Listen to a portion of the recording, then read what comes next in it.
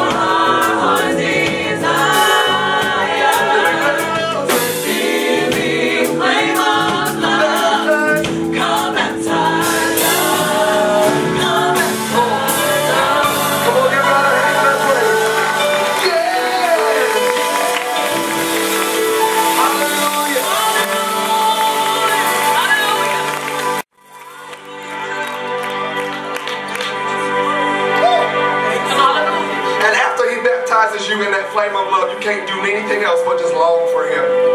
Once you get to that place of being in His presence, you want more and more and more. My soul longs for you. Nothing